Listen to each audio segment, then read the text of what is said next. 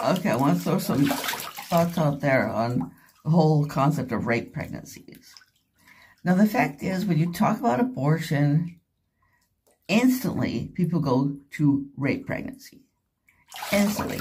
It's over 50% of the discussion, and 1% or less of abortions are caused by rape. Okay, over 50% of the discussion is about rape pregnancies.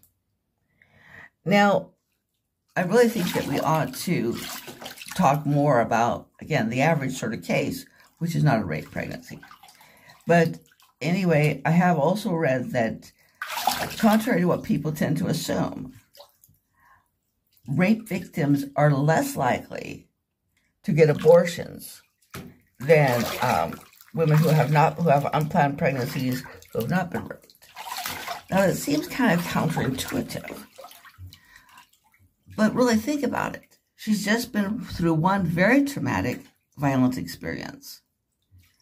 An abortion might seem like a second violent and traumatic experience. Having a baby could be seen as a way of getting something good out of something horrible. Okay? And whether she places for adoption or raises the child, you know, it could be seen as a way to kind of redeem the suffering.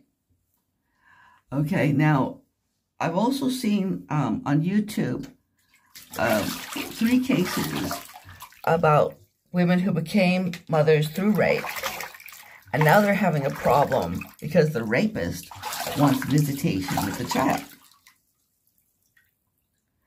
Okay, now it seems kind of obvious, or actually, I used to think that maybe that was a good idea, that the relationship with the child might tend to reform the rapist.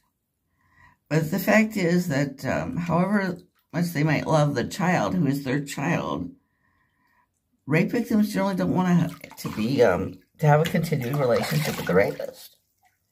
There's also the concern that if he's capable of rape, maybe he's capable of abusing his daughter, if it was a female child, or even his son if it was a male child.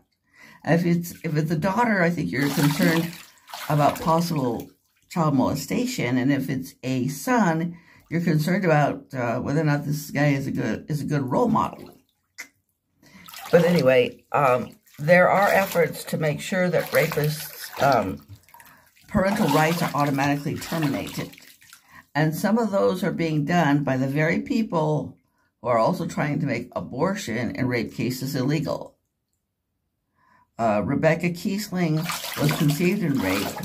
She tries to work against the rape exception, but she also tries to help mothers through rape in not having to share custody or share visitation with the rapist's father.